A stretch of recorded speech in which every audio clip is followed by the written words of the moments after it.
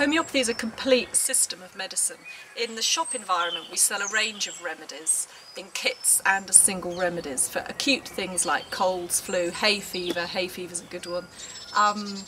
But for more serious complaints people do need to come and see a homeopath. When a client makes a first appointment with a homeopath, that'll normally be a long appointment, an hour and a half, and a really full and detailed case history will be taken. From that point on, follow-ups will tend to be shorter and less expensive. We would say it normally takes at least a month for every year that the customers had the complaint that they could expect to see a real benefit. Homeopathy is based on the principle of like cures like. What that means is anybody that's been stung by a wasp or a bee will have a set of symptoms which will be redness, pain, stinging pains, inflammation and swelling. Those are all the symptoms that anyone that's been stung by a bee can relate to.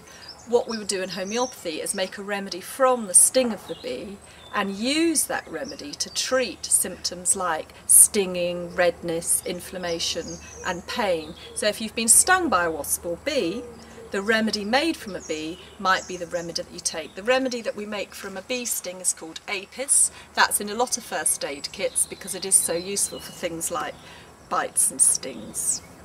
Homeopathic remedies are made by a very special process of dilution and succussion. It's not only the dilution that makes a homeopathic remedy, it's also this special process of succussion which leaves its energy imprint on the remedy itself. And then the remedies are used according to the principles of like cures like, as we've just talked about with the bee sting.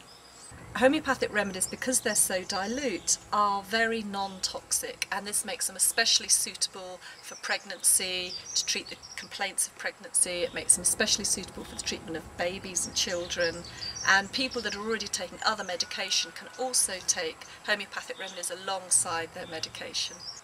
The fact that homeopathic remedies are very dilute and are a system of energetic medicine has made homeopathy open to attack by some groups of scientists.